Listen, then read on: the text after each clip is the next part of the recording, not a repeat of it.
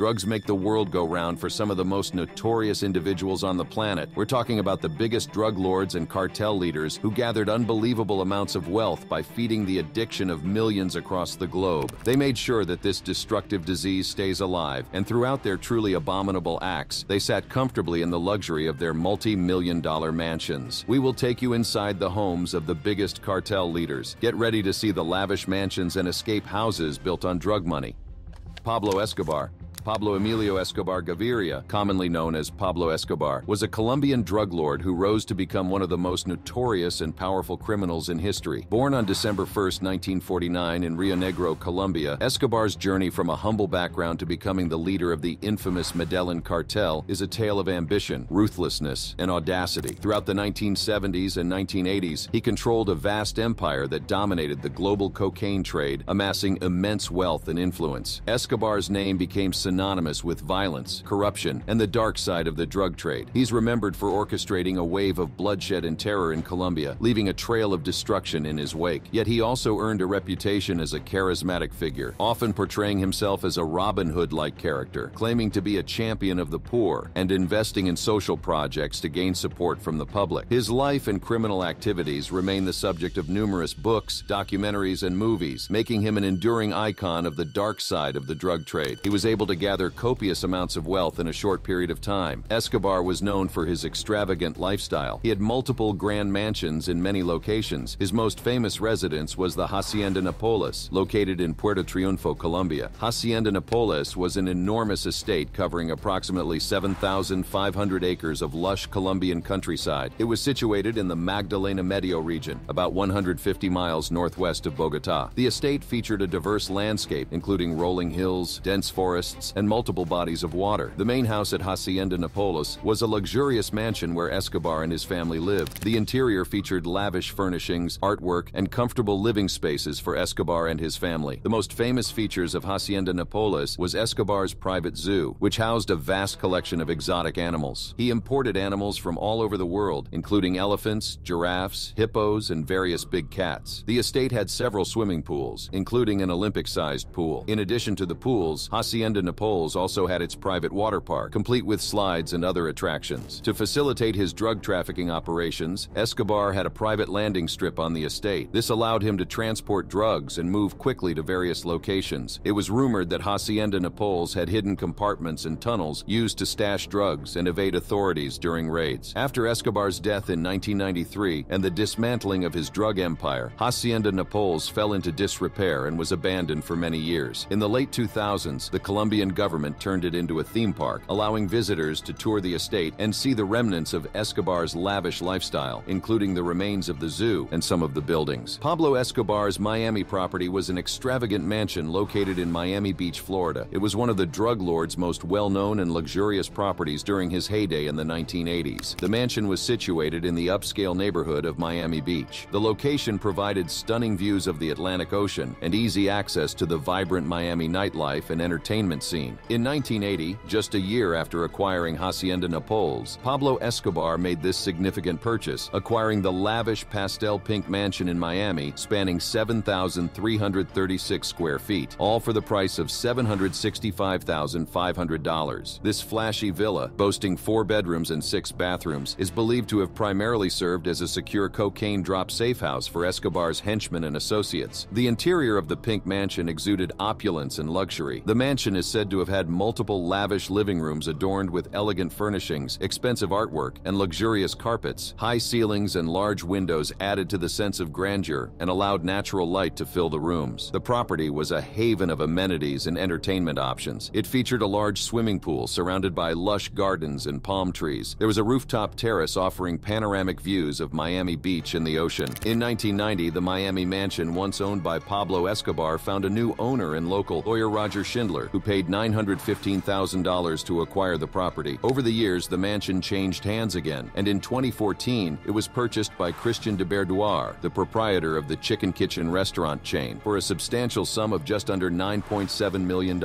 Upon learning about the mansion's infamous past and its connections to the notorious drug lord Pablo Escobar, Christian de Berdoir decided to demolish the mansion, erasing its associations with the dark history of drug trafficking. However, before proceeding with the demolition, an extensive extensive search of the property was carried out, possibly to uncover any hidden remnants or secrets that might have been connected to Escobar's past activities. No hidden treasure was discovered except a safe, which also yielded nothing. After the unsuccessful search, de Berdoir initially intended to construct a modern home on the land. However, a change of plans led him to decide against building on the plot. Instead, he opted to sell it. In 2020, the property found a new buyer, who acquired it for just under $11 million. The property's infamy and its connection to Pablo Escobar have contributed to its enduring legacy as one of the most iconic and intriguing landmarks in Miami Beach. The list of Escobar's homes doesn't end here. Pablo Escobar's La Manuela Retreat, also known as Hacienda Nápoles II, was a lavish and secluded property located near Guatapé, Antioquia, Colombia. It served as one of the drug lord's private hideaways, offering him a respite from the pressures of his criminal empire and the outside world. In the face of intensifying law enforcement pressure, Pablo Escobar made a strategic move in 1984 by acquiring this breathtaking and secluded holiday home. The purpose behind this acquisition was to celebrate the birth of his daughter, Manuela. In honor of her arrival, he named the vast 20-acre estate La Manuela. It was rumored to have double-layered walls, allowing Escobar to stash away large quantities of cocaine and cash in hidden compartments. As expected of a notorious drug baron, the estate was adorned with extravagant amenities befitting his status. Among its highlights was an alluring swimming pool, providing a tranquil oasis amidst the lush surroundings. Additionally, the property featured a private nightclub, offering an exclusive escape for Escobar and his inner circle. The vast grounds also boasted a guest house to accommodate VIP visitors, a seaplane dock to facilitate discreet travel, and recreational facilities such as tennis courts and a football field, which conveniently doubled as a heliport. In 1993, a mere 8 months before Pablo Escobar's death, this cherished holiday home suffered a devastating attack. A bomb, meticulously planted by the vigilante death squad known as Los Pepes, tore through the property. The daring assassination plot aimed to eliminate the powerful cartel boss once and for all. However, Escobar had received a warning about the impending danger, enabling him to flee the premises long before the explosive device was triggered. The bomb's detonation left the once tranquil estate in ruins, a stark reminder of the ruthless and relentless pursuit of Escobar by those seeking to bring him down. After evading law enforcement, Pablo Escobar's next major property acquisition was a discreet and secluded hideaway in the resort town of Tulum, Mexico. This hidden gem provided the perfect sanctuary for the notorious drug lord, shielded from prying eyes and potential threats. Surrounded by lush tropical foliage, the property offered a tranquil and idyllic setting, ideal for someone seeking to escape the clutches of justice. The high-end hideout was equipped with bulletproof walls, ensuring maximum security for the elusive cartel leader. However, following Escobar's death, the paradise property fell into neglect. It remained virtually abandoned until 2012, when it caught the eye of New York art dealer Leo Malka. Recognizing its potential, the avid art collector seized the opportunity and acquired the estate, envisioning a grand transformation. Determined to restore the property to its former glory, Leo Malka embarked on a spectacular renovation project, sparing no expense to create a lavish and exclusive 5-star art hotel. The transformation breathed new life into the once forgotten property, elevating it to a luxurious haven that combined art, culture, and unparalleled hospitality. In 2015, the Casa Malka, with its 71 rooms, opened its doors to guests and quickly gained popularity as one of Mexico's most luxurious and exclusive hotels. The resort prides itself on offering exceptional privacy to its guests, making it a sought-after destination for those seeking a truly secluded and opulent escape. Today, the Casa Malka stands as a testament to the property's intriguing history, now transformed into a luxurious retreat where guests can indulge in the finest accommodations and amenities while relishing the unmatched beauty of Tulum's natural surroundings. Undoubtedly, the most captivating feature of the hotel is its secret underground swimming pool, ingeniously concealed beneath the main outdoor pool. This hidden oasis adds an air of mystery to the property, drawing visitors into its enigmatic depths. The intriguing allure of the underground pool is amplified by the rumors surrounding its history. It is said that Pablo Escobar may have used this clandestine space to stash vast amounts of illicit drug money hidden away from the prying eyes of authorities. The exact contents of this secretive underground chamber remain a mystery, leaving one to wonder what other treasures or secrets may lie beneath the surface. He owned multiple other secure buildings and mansions to seek refuge in times of trouble. Pablo Escobar's Monaco Tower, also known as Edificio Monaco, was an 8-story building located in the upscale neighborhood of El Poblado in Medellin, Colombia. The El Poblado district was a wealthy and exclusive area known for its upscale residences and commercial establishments. The tower enjoyed panoramic views of the city and surrounding mountains, making it an attractive location for luxurious living. The Monaco Tower was a modern and stylish building, standing tall amidst the Medellin skyline. While there were no extravagant architectural features on the exterior, the building boasted a sleek and contemporary design, fitting in well with its upscale surroundings. In the late 1980s, Pablo Escobar and his family moved into a luxurious penthouse, one of 12 apartments within the building. This plush residence offered ample living space and boasted impressive amenities, including 2 swimming pools and a tennis court. However, amidst the opulence, the penthouse also concealed secrets essential for Escobar's safety and criminal operations. The building featured a secret panic room, providing a hidden sanctuary where Escobar and his family could take shelter during emergencies. Additionally, a covert vault was ingeniously concealed to store drugs, weapons, and large sums of cash, further facilitating his illegal empire. Deep in the basement, a vast garage provided a secure space for Escobar's prized collection of vintage cars and motorcycles, displaying the drug lord's extravagant taste even in his choice of transportation. The tranquility of the penthouse was shattered on January 13, 1988, when a bomb planted by the rival Cali Cartel exploded, causing severe damage to the building. The Cali Cartel had targeted Escobar and his family in a desperate bid to eliminate their fierce competitor. Although Escobar and his family miraculously survived the attack, 3 people lost their lives and 10 others suffered injuries. Escobar's daughter, Manuela, experienced hearing loss due to the explosion. This brutal attack was a pivotal moment in the escalating conflict between the rival cartels, igniting a bloody and protracted war that would rage from 1988 until Escobar's eventual death in 1993. The penthouse, once a symbol of opulence and power, became a haunting reminder of the violent and tumultuous era of the Colombian drug trade. After Pablo Escobar's death in 1993, the Monaco Tower fell into disrepair and became a symbol of his violent reign. In 2019, the Colombian government finally decided to demolish the building as part of a project to transform the site into a park to honor the victims of the drug trade and to promote reconciliation. The Monaco Tower, once a symbol of opulence and power, is now a significant part of Colombia's history, serving as a reminder of the turbulent and violent era of the drug cartel wars in the country. Its demolition marked the end of an era and a step towards healing and rebuilding for Medellin and its people.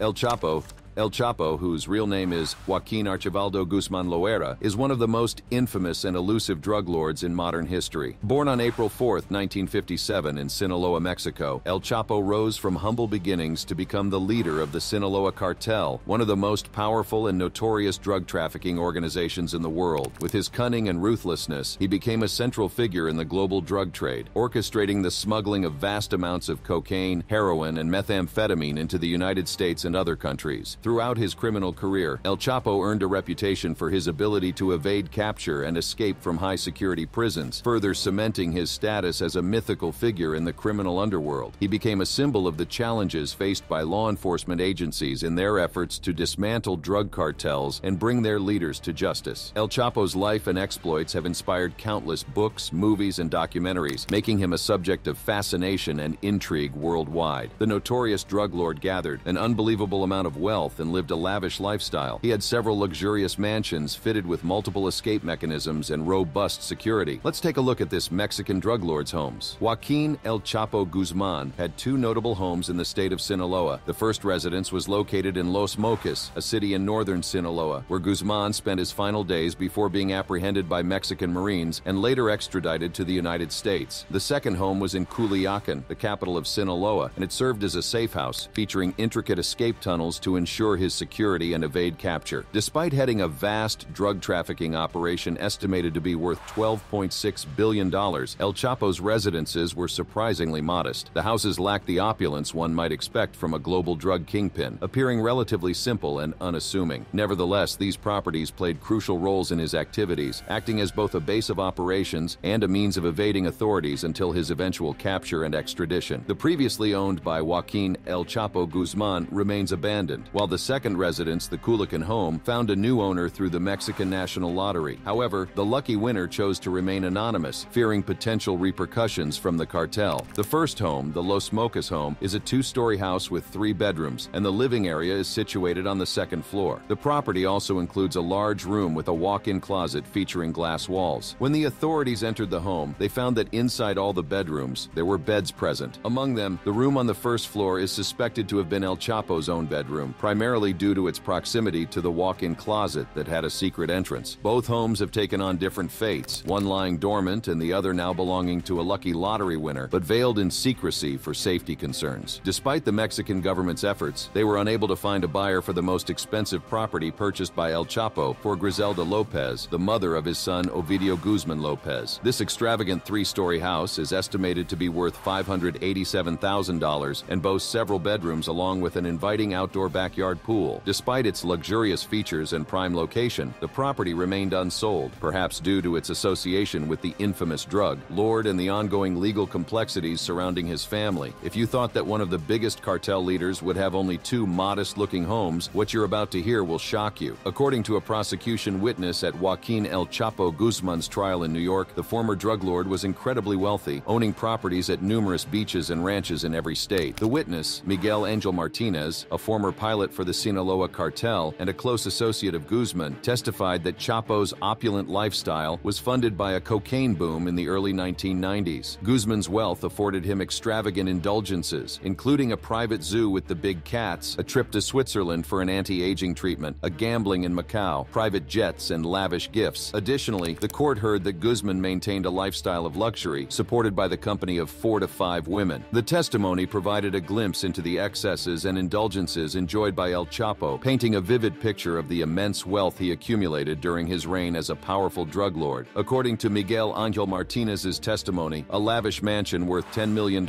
in the Pacific Coast resort city of Acapulco was part of Joaquin El Chapo Guzman's extravagant properties. This opulent residence boasted various amenities, including swimming pools and a tennis court. What made it particularly remarkable was the private zoo, complete with a little train that allowed Guzman and his guests to tour the premises and observe lions, tigers, and panthers. In addition to the luxurious mansion, Guzman also owned a yacht named Chapito, which was docked nearby, further symbolizing his immense wealth and extravagant lifestyle. These details revealed a glimpse into the excessive and extravagant world of El Chapo, showcasing the vast resources at his disposal during his time as a powerful drug lord. It's not just El Chapo who had a lavish lifestyle. His son, Ovidio Guzman, too enjoyed a luxury-laden life until his house was raided and he was captured by the Mexican military. Ovidio Guzman Lopez is one of the 4 children born to El Chapo and his second wife, Griselda Guadalupe Lopez. Ovidio was born in the year 1990 in the town of Badiraguato, a place with historical significance in the context of the drug trade in Mexico. During his school days, Ovidio Guzman Lopez acquired 2 nicknames, El Raton and El Nuevo Raton, meaning the new mouse. These monikers were attributed to him by his peers. In 2008, Ovidio's older brother, Edgar Guzman Lopez, was shot dead. Following this event, both Ovidio and his brother Joaquin Guzman Lopez inherited a share in their father's sprawling and notorious global narco-trafficking empire, as confirmed by the U.S. State Department. This inheritance meant that Ovidio became entangled in the family's drug-related activities, further perpetuating their controversial legacy in the world of organized crime. After the military raid in January 2023, the scene was one of utter chaos and destruction. The living room, once adorned with high-end minimalist furniture crafted from luxurious mahogany and marble, now lay in disarray. 2 elegant white couches were upturned and marred with dark stains of blood. The striking panoramic window, once offering breathtaking views of the lush Sinaloan mountains, had been reduced to a jagged hole in the wall, surrounded by shattered glass. The youngest Guzman's extravagant residence is situated on a hill in the small town of Jesus Maria, approximately 40 minutes away from Culiacan, the capital city of Sinaloa. Culiacan holds significant historical importance as the birthplace of the notorious Sinaloa Cartel, which shares its name with the region. Guzman's opulent home is perched in this serene location, surrounded by the natural beauty of the Sinaloan landscape. Similar to his infamous father, Joaquin El Chapo Guzman also had an escape tunnel concealed within his luxurious residence. This secret tunnel extended from the inner parking lot in the backyard to the exterior of the compound. Ingeniously camouflaged, the entrance to the tunnel seamlessly blended with the cement floor, ensuring a discreet means of departure in times of danger. El Chapo and his wife possessed 2 armored vehicles, an elegant white GLE Mercedes-Benz and a sleek black G-Wagon, providing them with added security and protection during their travels. Inside the lavish mansion, the 4 main rooms boasted impressive features. One of the rooms boasted a large circular bathtub, offering a luxurious and relaxing experience. Another room contained a walk-in closet, impressively spacious, rivaling the size of a regular bedroom. The kitchen was equipped with state-of-the-art appliances, embodying modern convenience and elegance. Outside, a sprawling backyard welcomed visitors with a life-size nativity scene set peacefully under the shelter of palm palm-lined roofs. This picturesque scene added a touch of serenity to the opulent residence, where luxury and discretion went hand in hand. El Chapo and his family had several other homes and escape routes which are probably still not fully uncovered. While the former drug lord is imprisoned for life, many of his family members and close allies are still living the secret life of luxury, fearful of the day when they too will be captured and put behind bars.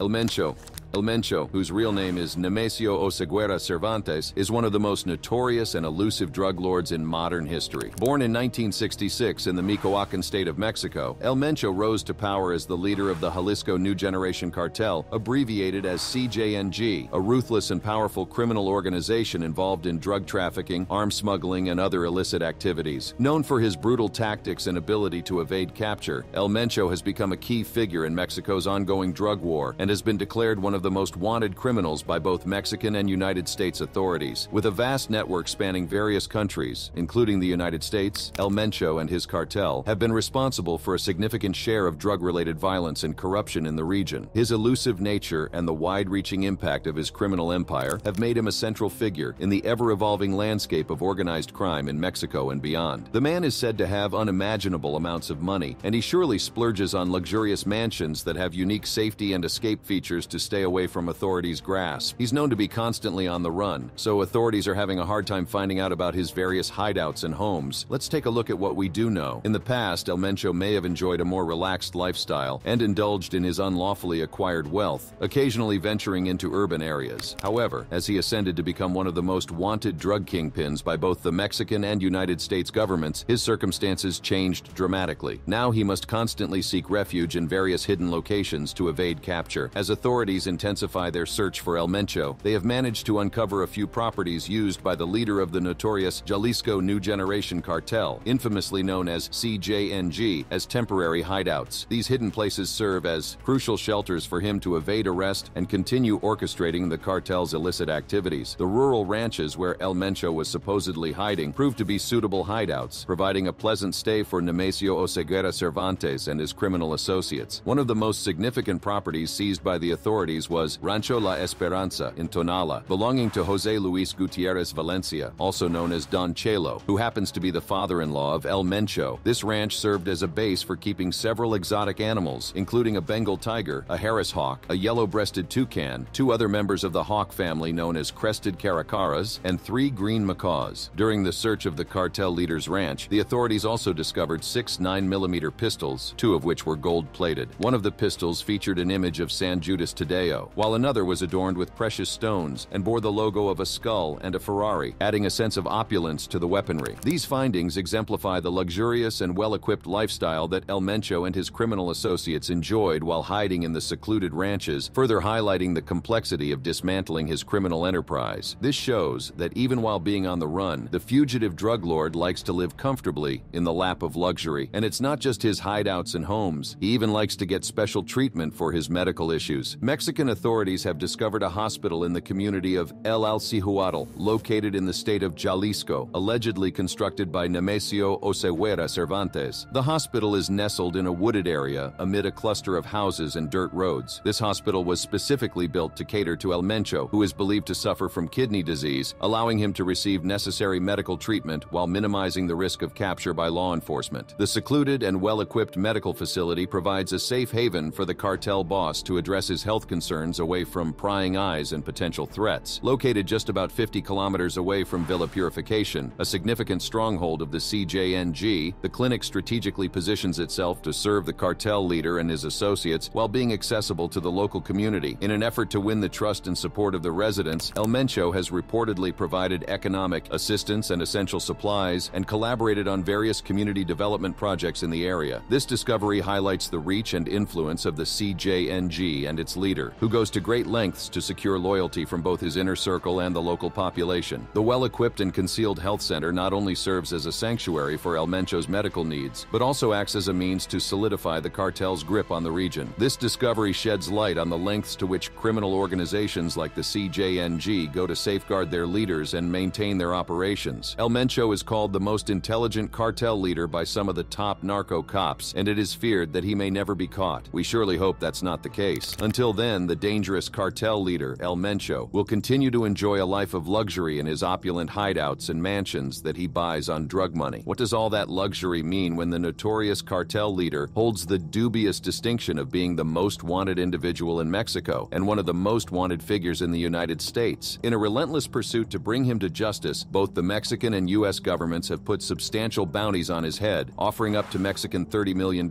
and U.S. $10 million, respectively, for any valuable information leading to his arrest. The charges against El Mencho are grave, as he is wanted for his involvement in drug trafficking, being a key player in organized crime activities, and also for possessing firearms without proper documentation. His criminal operations with the Jalisco Cartel New Generation have caused widespread violence and corruption, making him a priority target for law enforcement agencies on both sides of the border. The sizable rewards offered for his capture underscore the significance of his role in the global drug trade and the determination to dismantle his criminal empire. It's shocking to see that some people are okay with trading their peace of mind for a wealthy life that is built on other people's addictions. Not shocked enough? Click on one of the cards on your screens to watch more.